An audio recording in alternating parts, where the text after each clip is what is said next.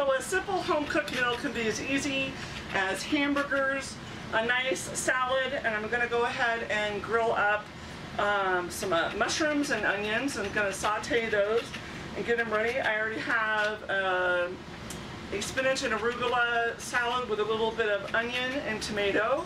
And today I found some raspberry vinaigrette dressing. And then before we left to go RVing, I pre-cooked a whole bunch of bacon that I found on sale. So that's a great way to do it. You can always cook it outside if you don't want to smell up your whole house.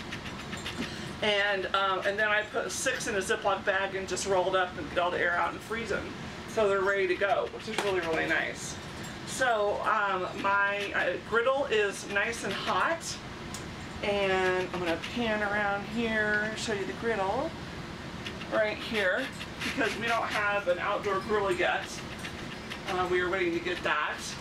And then I found this amazing burger grill seasoning at Aldi today, and I thought, well, I'll give that a try. So these are 100% Angus beef hamburgers. They're a nice size.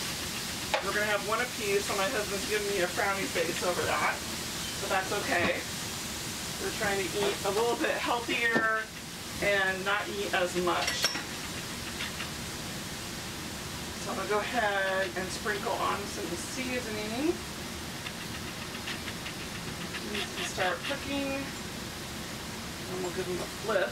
So as you can see, I put these burgers on here when they were frozen, and you will know when to turn them when the top of the burger is soft.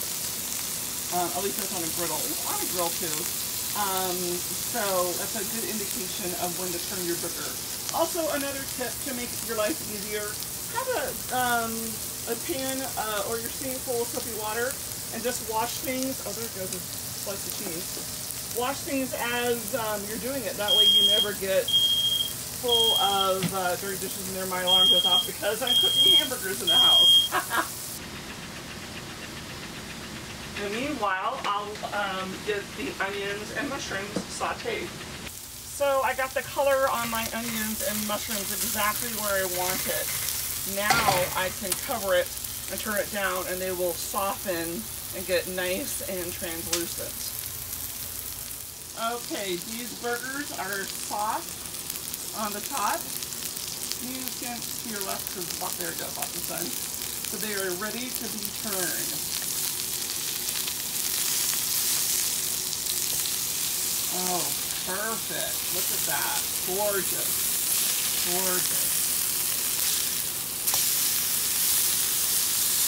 Gorgeous. So dinner is complete. We have our burgers topped with our cheese and bacon. The mushrooms and onions are complete. The salad is all ready, topped with feta cheese and the raspberry vinaigrette. And we are going to enjoy our dinner. I hope you enjoy yours too. If you like this video, give it a thumbs up. Be sure to click subscribe with the parentheses on the side and tune back in for another video coming soon.